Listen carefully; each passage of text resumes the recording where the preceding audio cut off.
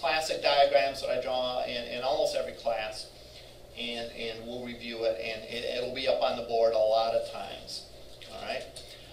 One note, though, I just thought of this, about the times of this class. This class, because it's a 4 credit hour class, is a little different than the standard class. The lecture actually goes from 10:15 through 11:30. I noticed on my sheet it said it went from 10:15 to 11:15. That's incorrect. I don't know what yours says. It goes actually from 10:15 to 11:30. The lab then is immediately following from 11:30 to 12:20. All right, so just as an FYI. All right. Okay. In CISS243, you created, for the most part, what are called static web pages. All right. In this context, what does the word static mean? Not changing. Static means not changing.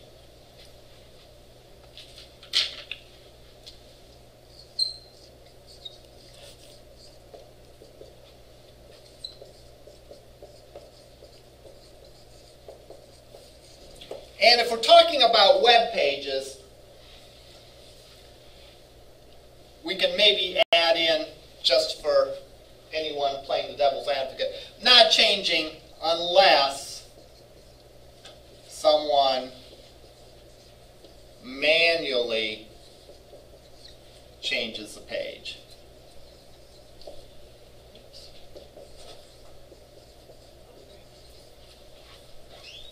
And the languages that we used for those is, or were, HTML and CSS for the most part. And in the 216 class, we may have introduced a little bit of JavaScript. And so that may have added a little bit of interactivity to it, so it wasn't completely static. But still, for the most part, by and large, these were static pages.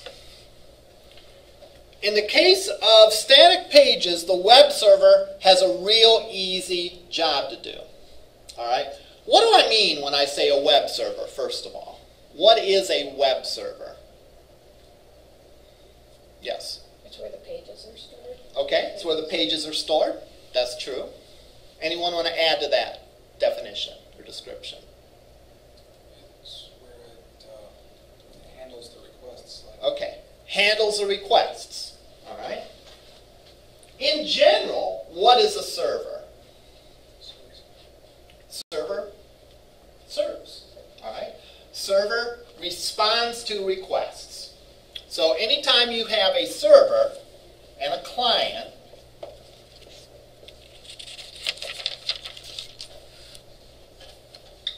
a client makes requests, a server responds to requests.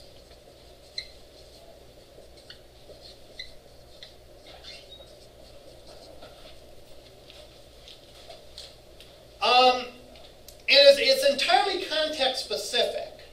All right? It depends what request you're talking about. You know, sometimes people will say something like, that machine over there is our server. I'm not saying what they're saying is incorrect. I'm saying that they're sort of speaking incomplete. Because a server always relates to a specific transaction, whether something is a server or a client. Because even a server, for one purpose, can be a client for another purpose. We'll talk about that in a few minutes here. All right? A client makes requests, a server responds to requests. All right? Now, in the case of a web server and with websites, what are the clients? What are the clients in this transaction? Pardon? Web browsers. Yeah, web browsers. Someone browsing the web. Their system.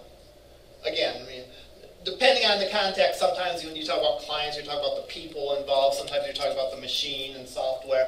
We'll just say the system that involves all of that. So the client is someone sitting at their browser on a machine, typing in URLs and making requests for web pages. What constitutes a request for a web page? You know, typing in a URL, clicking a link, opening up a bookmark, any of those things, you're going in and you're asking the web server for a page. The web server then is a system, hardware and software, that is listening for requests. And that word is used specifically, listening for requests. All right? And when it gets a request, it responds to it. So what makes a machine a server? Well, it has the proper hardware and software. It has the software that's capable to listen for requests. All right? And the hardware is enabled such that it can accept requests and respond to those requests. So that's what makes a machine a server. Now, in the case of a web server, the software that a machine runs that makes it a web server is called the web server software. All right? And in the case of Microsoft, that's IIS, Internet Information System. I don't know, something like that. In the case of many other platforms, is the Apache web server. Let me back up for a second. Actually, Apache can also run on Windows machines, but oftentimes if you're running Windows, you will run IIS, although that's not 100%. You can also run Apache. Apache is run on other platforms. Hi. What class are you looking for? Nope. Yeah, what room's it in? Okay, try 206 then. It's canceled. Oh, okay. I saw this. all right. All right, at any rate, so you have your machine that is through permissions is able to listen to requests, is capable of receiving requests, and it has the appropriate software to take those requests and respond to it. Now, the request comes in from the client in terms of a URL. The response comes back in terms of a web page. All right? And any other files that are needed for that. Now, in the case of a simple static environment where the web pages are static, the server's job is very easy.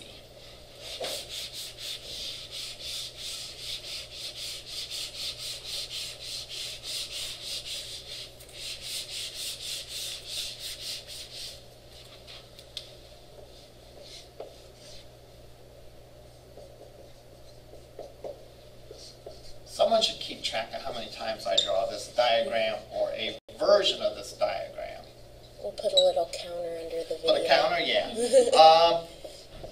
Let's see, we have 15 weeks, 2 sessions, so that's 30. Hi. Which class are you looking for? Okay, that isn't this. I think it's across the hall, and I've heard it was actually canceled. Oh, okay. All right, but check across the hall. Okay, thank you. All right.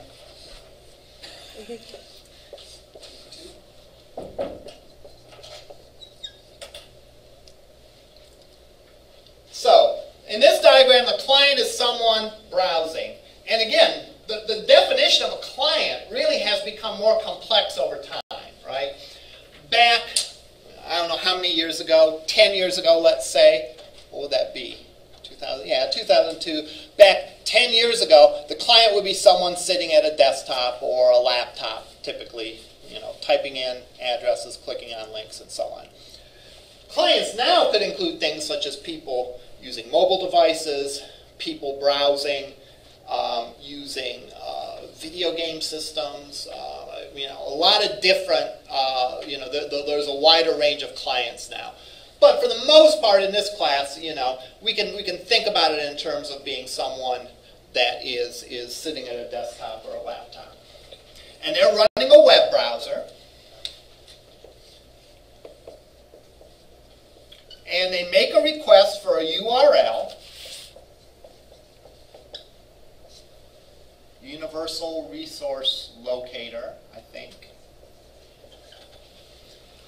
that goes through the internet, which is represented by a cloud.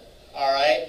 The idea is we don't know how, or we don't care how, it gets from point A to point B. In other words, if I request CNN's homepage, somehow it makes it through the internet and ends up at CNN's web server. All right? And it's not the focus of this class to really care about that, so we won't. That request gets to the web server, which is running some web server software. And it's enabled, it's able to listen for these requests, and it's able to respond for them. In the case of static web pages,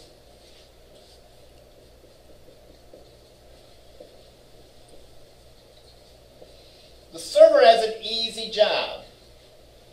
The server simply goes out, grabs a web page for wherever it lives on the disk, all right, and delivers that web page to the browser.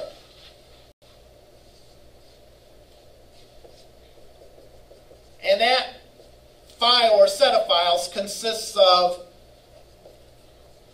HTML, CSS, JavaScript, images, etc.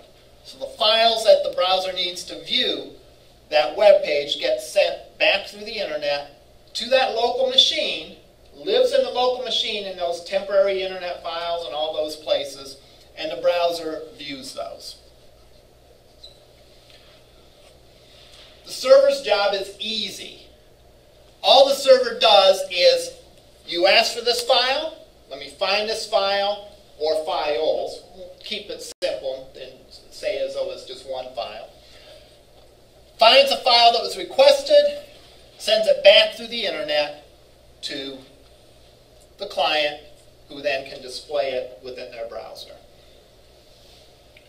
Now all the protocols, TCP/IP, HTTP, and so on, are the things in place to make this stuff work. All right, to make all that stuff work, and so that it makes it to the right place, and the machines can handle the request for a web page and can handle the response back from the server. So all that stuff is what makes it. And really, the use of the protocols and the use of the system really is what makes the internet powerful, because then any machine that has a browser that follows those protocols, and any server that follows those protocols can talk to each other. Right? They don't have to be the same platform. They don't have to, you know, be physically on the same network or the same operating system or whatever. All right? And it's done through this manner. The analogy that I give from the fast food world is this is like McDonald's, right? Not that you have an upset stomach 15 minutes after visiting a web page. That's not how it's like McDonald's. It's like McDonald's in the sense that you go and order a sandwich from McDonald's. The server, all they do is you order a fish sandwich, they reach in the bin of fish sandwiches and give it to you. All right? You order fries, they reach in the bin of fries and they give it to you. All right? It's not like each sandwich is custom made for you. There's simply a big old bin of stuff. You make a request for something, the server simply grabs it out of the big old bin and gives it to you. All right? And that's roughly what the server does in the case of static web pages. All right? You ask for something, server finds the files you need, simply delivers them to you. All right? Now, let's say we don't want to eat at McDonald's, and instead we want to eat at Subway. All right? Could Subway do the same thing McDonald's does? That is, have a big old bin of sandwiches, and when you came in and ordered something, could they just, you know, go in the bin, find it, and give it to you? Why not? Too many combinations. Too many combinations, right? You know, what are the sandwiches? You know, McDonald's menu is relatively simple. All right? Subway's menu, or choices of options, is a lot more complicated in the sense that you can really come up with a lot of different combinations of sandwiches. So, if Subway was going to try to do that, all right, well, you know, we have our rule of permutations and combinations. You know, first of all, let's talk about a tuna sandwich. All right? So, a tuna sandwich, could they have a bin for tuna sandwich? No, right off the bat, you have your choice of bread, right? Wheat bread, white bread, and who knows what other kinds of breads. But There's 8 kinds. yeah, I was going to say, there's probably 8 kinds of bread. So right there, a tuna sandwich isn't a tuna sandwich. A tuna sandwich is 8 sandwiches. Actually, 16 sandwiches, right? Because you could get the 6-inch, you could get the 12-inch.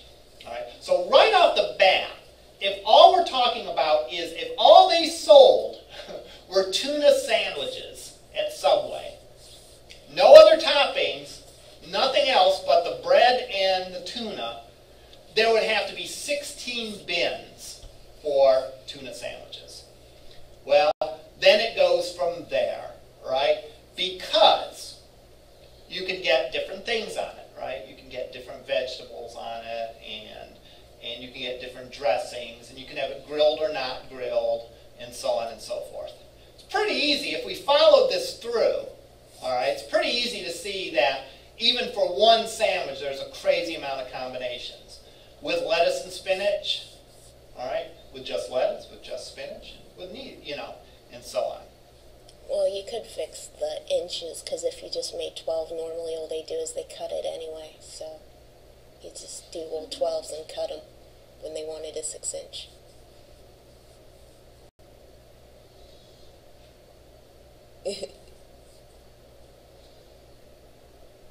For the Are there any other comments? Yeah, you could, but then what do you do with the 6-inch? You'd have to go and put it in the 6-inch bin, move it from the 6-inch or the 12-inch to the 6-inch bin, right? So even there'd be more work involved. You'd have to reclassify sandwiches, you know, from bin to bin, which is again giving the server more work to do. All right. So I think you can see why Subway can't do that. You know, even with the small examples that we came up with, all right, crazy number of combinations. So what does that have to do in a web environment? Well, think of Google, all right, for example. Google, how many different search terms do people search for in a day? Oh, I don't know. Probably more even than there are combinations of Subway sandwiches. So I type in that I'm searching for HTML5, all right?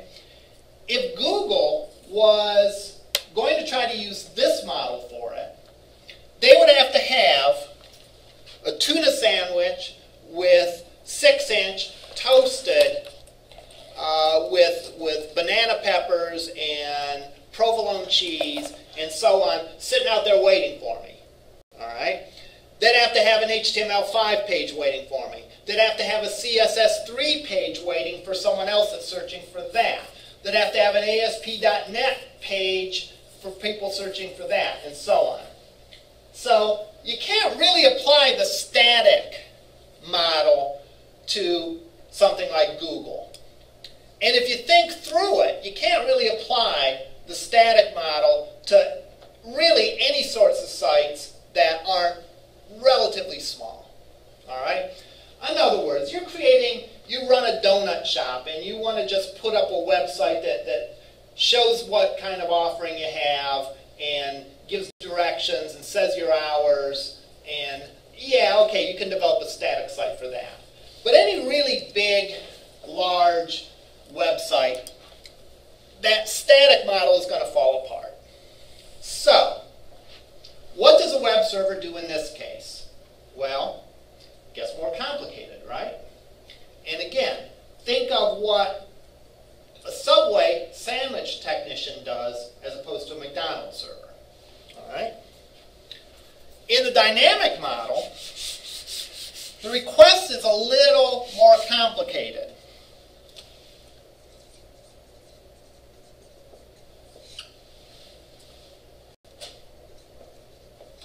All right? I'm not just requesting a URL. I'm not just requesting to do a Google search. I'm requesting doing a Google search about HTML5. And if I go to the advanced search page, I can do things like give me only pages that were updated within the past 6 weeks, make sure they're in English, and so on. So I can add extra parameters. So I can give some parameters in addition to the request that I'm making. So I'm not just making a request to this URL, I'm making a request to this URL, and I'm giving you these parameters as well. So in addition to the URL, we can provide as part of the request user input. In my mind, that's just like saying, I want a tuna sandwich, but, oh yeah, I want it in wheat bread, and I want mayonnaise on it, and I want it toasted, and so on down the line. All right?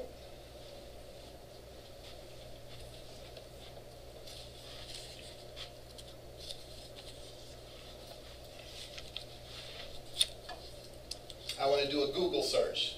And oh yeah, what I'm searching for is HTML5, and I want pages only in English, and I want pages updated in the past 6 weeks, and so on and so forth. So, the server then doesn't have a bin of completed web pages to deliver. All right? Just like the person at Subway doesn't have a bin or bins of sandwiches to deliver. What do you have? What does the server have? What does the server have at Subway? At Subway, they got a recipe. They know how to make a tuna sandwich. All right? They have a recipe how to make a tuna sandwich. They have a recipe on how to make a club sandwich, a BLT. You know, they have recipes for all these things.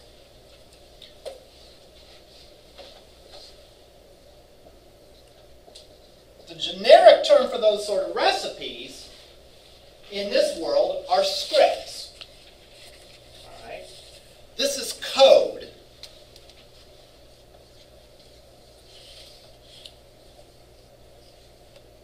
Instructions. Notice the difference. This isn't a finished product. This is instructions on how to make a finished product. Just like a recipe is not a sandwich, a recipe is instructions on how to make a sandwich. So, the web server then has a little more work on its hands, because the web server has a request that consists of the URL and all of the parameters that the user gave it. And again, in terms of web applications, but when we talk about parameters, usually we're talking about like via a form that you type in. All right? If you go to Google Advanced, you're searching for HTML5, you want English only, you want within the last 6 weeks or whatever. Takes that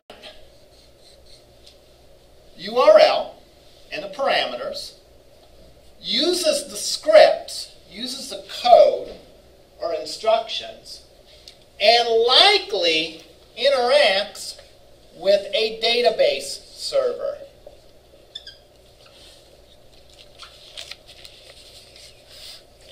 To pull information from the database. I don't know what the analogy would be for Subway. Maybe for Subway, the database, you could say, are the bins of the different vegetables and stuff, the ingredients that you're going to put together. So, let's analyze what happens if I do a Google search. If I do a Google search, I both request that I want to do a Google search and I supply the parameters of specifically what I'm searching for. That gets routed through the internet to the server. The server has the instructions on how to do a Google search. It has Google's world-famous billion-dollar algorithm for the best way to figure out what's the sites that match that term or terms that you've entered in. So it has that recipe. It has the parameters, so it has what you're searching for. And it's interacting very likely with some sort of database server where all the different websites in the world are stored somehow. All right? Who knows? I'm sure that's a very proprietary thing But obviously it's interacting with some source of data. All right? Now, what happens to all those ingredients? We have several ingredients here. We have our request with the user parameters, we have the instructions, and we have stuff that gets pulled from the database. What happens to all those? Well, the server takes those, puts them together, has the instructions, has the parameters, has the ingredients, puts it together to create, guess what? An HTML file, which again consists of HTML, CSS, JavaScript, to deliver to the client who views the result in the browser. The end result's the same, right? Browsers consume HTML files. People consume sandwiches. When the day is done, whether you go to McDonald's or you go to a Subway, you come out with a sandwich, right? Why? Because that's what you consume.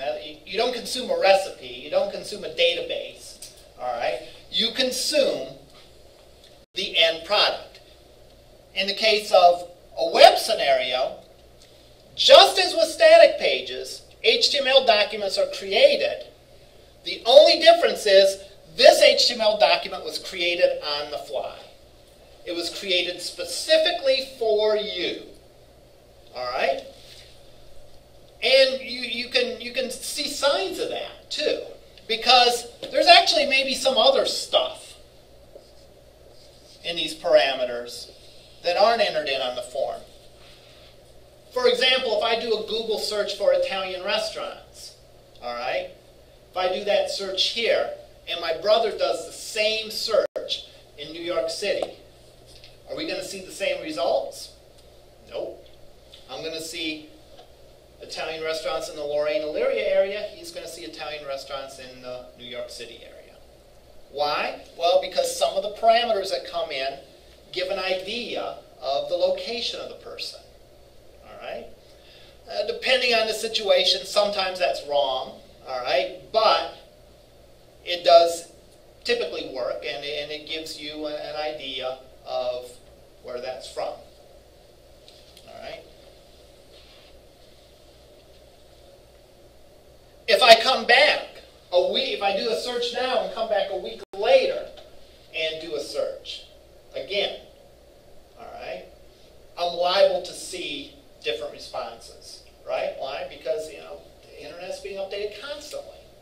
You know, there might be a new website introduced that's good, or Google's algorithm may have decided that one site is better than another and bumped it up on the search results, or whatever. All right? So that page is made fresh on the fly every time it's requested. So as you can see, the server here has a much more difficult job.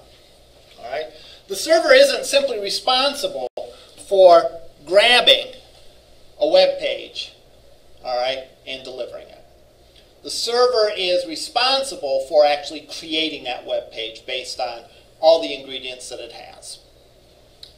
Now, keep in mind that this is the model for all server-side technology, all right, and you know, all server-side dynamic pages work this way. All right. In other words, this same diagram applies whether I'm talking about ASP.NET, which is a technology we're covering in this class, or PHP, or Java websites, or Perl, or Python, or Ruby, any number of different platforms that this can be done. You know, the scripts can be written in different languages. You know, just like the scripts can be, you know, in English or in French, the recipes rather, in a restaurant. You know, the scripts can be written in a variety of different languages and platforms. And this web server software can be different, and the database technology can be different.